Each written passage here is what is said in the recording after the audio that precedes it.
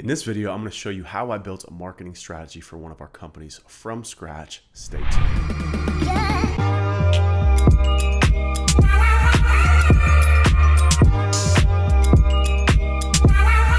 In this video, I'm going to walk you through this marketing strategy that we're using to rebuild and revamp and relaunch one of the companies in our portfolio, Coding is for Losers. Now, I know you guys usually see my stuff for SEO, and I'm tired of being pigeonholed because I can do so much more.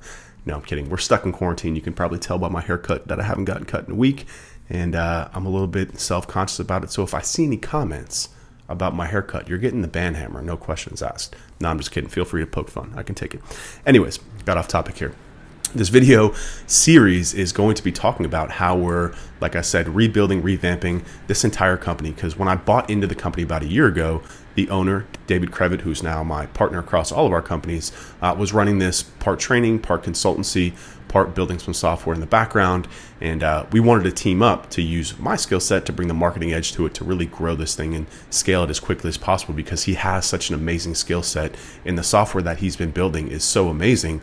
It just needs a little bit of an extra push from the marketing point of view. So I started working on this a couple of months ago with more of my time and attention. I've been able to put the blueprint and the agency off on some of our staff who've been running that, and I've been able to really go deep on helping to rebuild the marketing, the messaging, the branding of this company. And this video in particular is going to walk you through the strategy that I built, and the following subsequent videos are actually going to deep dive into each one of these over the shoulder and show you how I'm going through and executing each one of these. So let's just start by looking at the product key down here. So the key, have this color coded here. Anything in this teal color blue is me. I'm going to be handling that myself. Anything in the green here is going to be me with another person working together on something, because sometimes you need to work as a team. Anything in red is going to be our designer. Anything in orange is going to be a web developer. Purple is a content writer. This bright blue color is an SDR. It's a sales development representative, a salesperson. And then anything in gray, these are two positions that we're kind of using some freelance contractors for, and we're also looking to hire, so they're not quite done yet. But point being is I wanted to show you how this marketing strategy flows, and again, what you can expect from the coming video. So the first thing I'm gonna do is get my big ass head out the way and just move it up here. So the first thing that I wanted to start working on with this company was the messaging and the website design. This is something that people always ask me where to get started with marketing. They want to go into SEO or like link building or advertising. You got to get the foundation of the house right before you start putting additions on and revamping the whole thing. So the thing that I started with was messaging. This company, Coding is for Losers, what we sell is a couple of things. Number one is we sell consulting services around data pipelines, analytics services. We basically help companies, agencies, e-commerce companies automate their data flows, meaning you're using Google Analytics, Search Console, Screaming Frog, Facebook ads. All this data operates in a silo. There's some tools out there that can help you aggregate it, but it's very clunky. It's expensive, and you still need a data analyst to run that reporting, right? So it's expensive for your company. It's also very slow. So what we do is we build what's called a data pipeline. We pipe all that data into a database called Google BigQuery, and then we're able to build custom reports to visualize that. So for example, like a monthly SEO report or an all-in-one traffic ads report. So if you're running YouTube, LinkedIn, Facebook ads, we can get all that data in one place and build one report where you can see all that. So it's a very, very impactful service, but it's also difficult for customers to really fully comprehend what we do, because there's so much technical aspects to it that they can get kind of lost in the sauce, if you will. So messaging here is so important. We need to be able to communicate what we do, the value of it, the benefits of it very quick, or we've lost the people. So I've spent a large majority of my time over the past couple of months working on the messaging. So you can see here, that was the first thing that I started with here in blue back in March. In reality, this has been really, I just kind of got through it this week in terms of wrapping up the messaging for it, because we went through a couple iterations of the website design, which we'll talk about in the coming video. And when I first started, I actually had it positioned the wrong way. I was going more towards the Google Sheets stuff, like Google Sheets automations, like conditional formatting, formula stuff like that, because that's a lot of the content that David had. So I was reading a lot of that as the type of content and the type of audience that we wanted to sell to, when in reality it was needed to be built more towards marketers. It needed to be spelled out and communicated much differently. I really can't stress the importance of this enough. Whenever you're working with a client or a new website, look at the messaging first. And it's not something you're going to get overnight. Sometimes, like I said, it's iterative. You need to build on it over time. The deeper you get into other things, the more you can understand how the product and service should be messaged properly. So That's what I started off with. After that, we went into building a new UX for the website. Again, this was both myself and a designer working together. I'm going to show you that flow, how we do it in the next video. Again, I'm going to cover all this in very deep detail. I'm just going to kind of give you the overview in this video. After that, going into a new UI, this is a designer that we have on staff now. We hired him off of Behance. I just went on Behance and I was searching for different kind of UI styles that I liked, hired him. And now we're working together in Figma to get these things done. So it needed a new UX in terms of the flow, a new UI in terms of the look and overall feel of the brand, new page types that didn't exist before. Because again, the way that David had the website positioned, I realized we needed to take it in a different direction if we wanted to get this business to where we wanted to go. So then new page types and new conversion flow. That's really important. I'm going to talk a lot about that in the coming video. So after that, we're going to flow into website development. So the website was on, I don't even know what platform it was on before, but I just wanted to get it on WordPress because the way that we operate, and when it's a smaller website like this, a service-based website, WordPress is cool, it's agile, developers are cheap, designers are easy to understand. A lot of people work in WordPress, and it's easy for us to get some of these freelancers to come in, maybe work on copy, rewrite page titles, things like that. It's very easy to do in WordPress. So I wanted to move it over to WordPress and then also work on syncing it with Podia, which is a training platform that we use because, again, I'll talk about this more in the coming videos, but when you have a very complicated service or product, you need a lot of content, you need a lot of education for that person to maybe make the decision about becoming a customer. So we built a little mini training platform that helps people understand these concepts, but also put them into use contextually, which is really, really important. Again, that ties into messaging for getting people to understand contextually how they can use and benefit from this service and software. The more education, the more content that we have, also behind a gated email that allows us to then capture their contact and market them later in the future. So that development was about a 5-week sprint. It always takes a little bit longer than possible, and we're actually still in a lot of these things right now. I could even drag these things out a little bit further. Again, this is kind of the initial plan, and then it's like the memes you see on Instagram, expectations versus reality, expectations, and then times this by 2 for reality, right? But these things often take time, again, because it doesn't get perfect on the first crack around. You've often got to iterate on that. I'm going to talk about that a lot when we talk about the website design, the UX. It's an iterative process. It's not one and done. This is why we employ designers in-house and we don't use agencies, because we want to constantly be working on these things and then applying the feedback loop that we get from customers throughout the sales process, throughout customer support. We're feeding that back into the look, the feel, the layout, and the functionality and the messaging of the website. It's something that we're constantly working on. After that, content is an incredibly important part of this. I mentioned before that because this is such a complicated service for people to understand, as a marketer, maybe not as a developer, it's complicated for marketers to understand all the moving parts that go into this. Again, content is so important, not just for attraction, but also for nurturing people, getting them to understand once they're on the website, how can we get them to understand what we do, understand the benefits, understand the use cases, and then, of course, eventually convert into being a lead. And it's not done there too. Once they become a lead, we also want to send them information like case studies. Again, that might relate to their business line, that they can, again, see the value and not just become a lead, but then also become a customer. So that really starts with competitive research.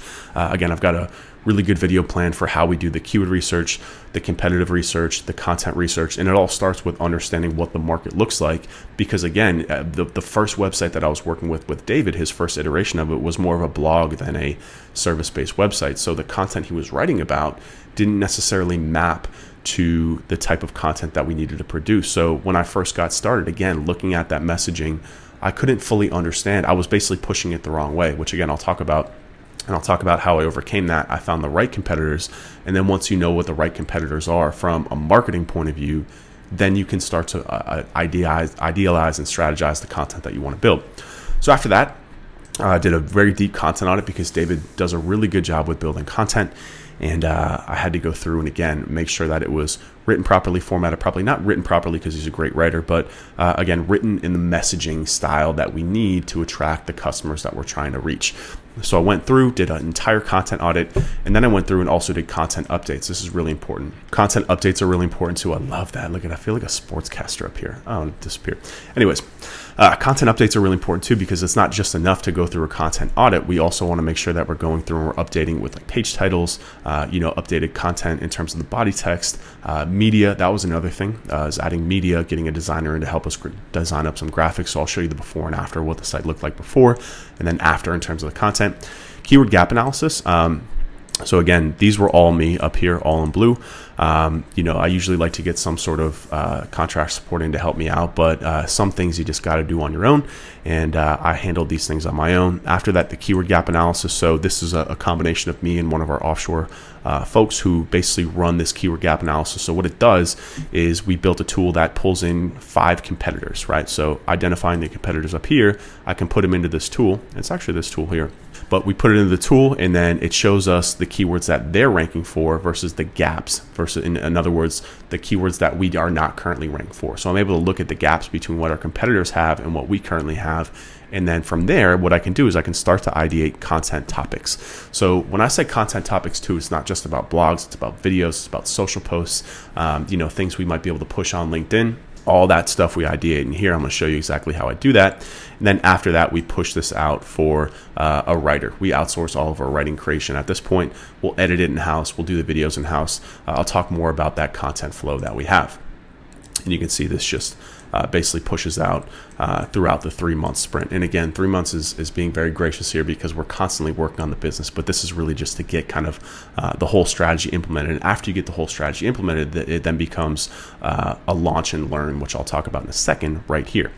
So after that, and again, these are cascading in the order that I want to get them done. Again, we only have so much time in the day. We don't want to deploy a full team on this quite yet because we have 2 other companies that are running and growing really well. This is just kind of in the beginning phases. We're also, like I said, we're building software to help automate this service, which I'll talk about throughout this, which we're spending quite a bit of money on. So we're trying to leverage as much of a growth hacked approach to this as possible. And again, when you have the knowledge and resources and talent in-house, which you now will after this, you can do these things on your own. I'm going through the process of renovating a house. I feel like I've been giving this analogy too much, so I apologize if you heard it before, but I'm going through the process of renovating a house. And it's very similar to the marketing and business building process because you can go out and hire a contractor. It's like the equivalent of going out and hiring an agency or a person.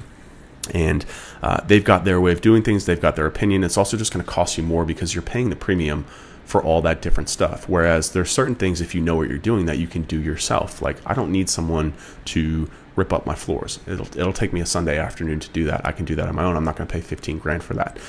It's the same thing with this. There's certain things you can see that I'm doing because I know that I can get it done for faster, cheaper, and better. And there's certain things that I need help with, and there's certain things that we just want to let other people do. So it's important to know those things that you can do in-house versus using a contractor, an agency, or freelancer, or an in-house hire, which I'm going to talk about throughout this video series. So the next thing up is email marketing. So as I said, we synced up with our training platform that allowed us to basically gate some of our content behind email. So we do want to make sure that we have a nurturing and conversion flow to turn those people from free converters into paying customers or market qualified leads. I'll talk about the content that we're using to do so. I'll talk about the email flows. And then we've also got a Slack group that we use. We're very big on community. We're very big on nurturing.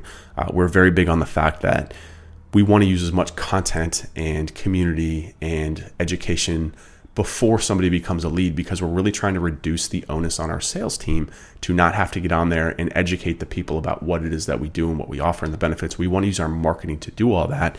And then once they get on that consultation call with David, they are basically just want to know about how we can take this and apply it to their business. They know about the costs, they know about the process. They're very well educated. It saves us a lot of time because us getting on a sales call takes an hour of our day versus if we can just automatically push them into this nurturing flow, they're going to go through a lot of that process themselves. And then launch and learn. This is a very important concept that I use throughout all of our marketing, is that marketing is iterative. It's not one and done. There's certain things that, like email, like design, like content, that we want to launch and then learn from it and then make changes. So again, these things are only here for a couple of weeks, but a lot of the times I'm going back in and, checking out email here, checking out email here, checking out email here. And these aren't necessarily things that I document. That's just kind of more of my, standard day to day.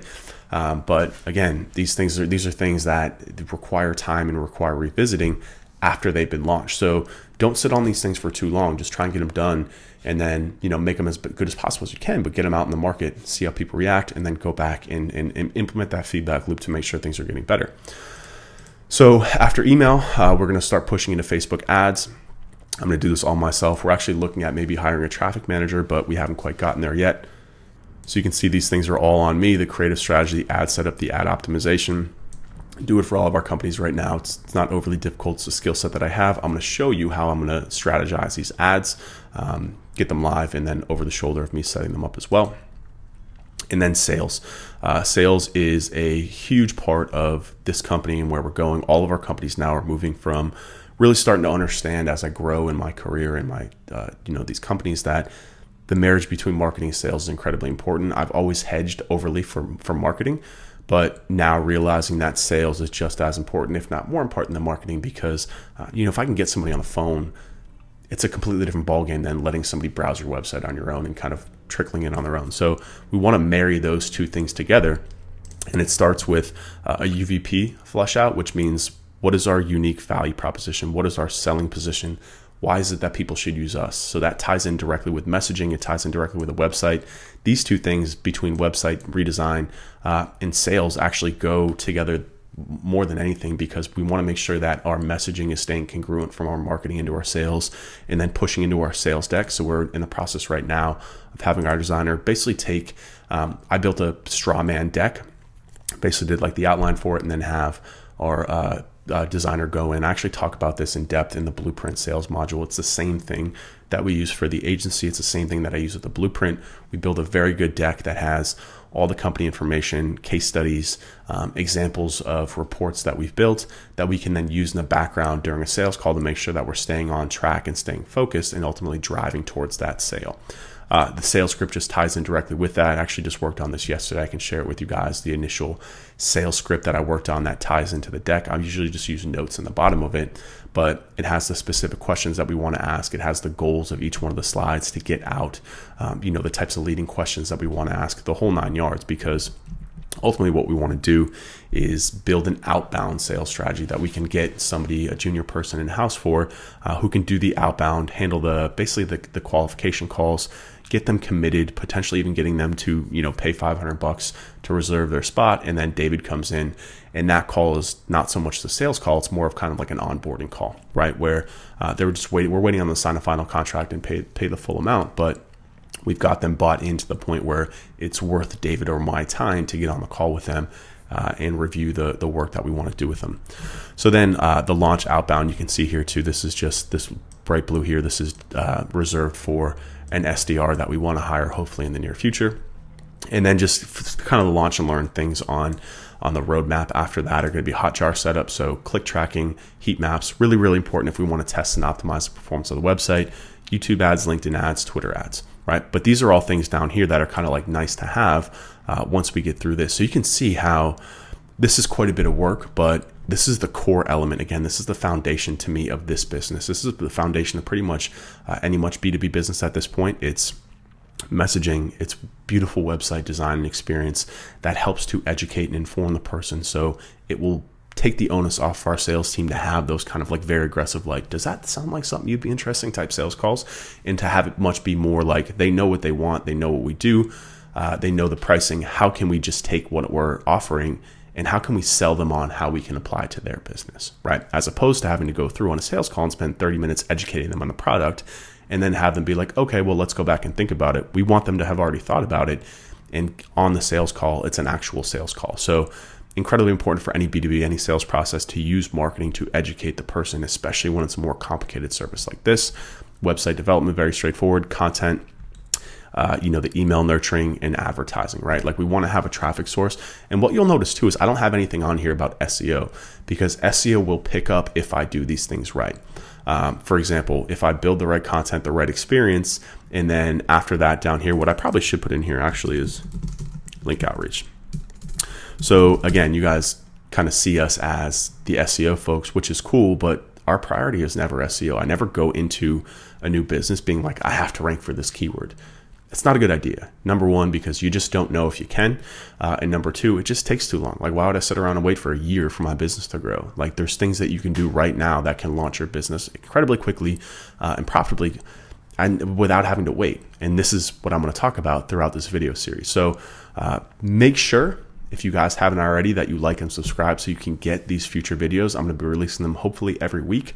And as I go through this, again, I'm going to be going through pretty much each one of these buckets here in detail and showing you over the shoulder how I'm doing messaging, how I'm doing the UX.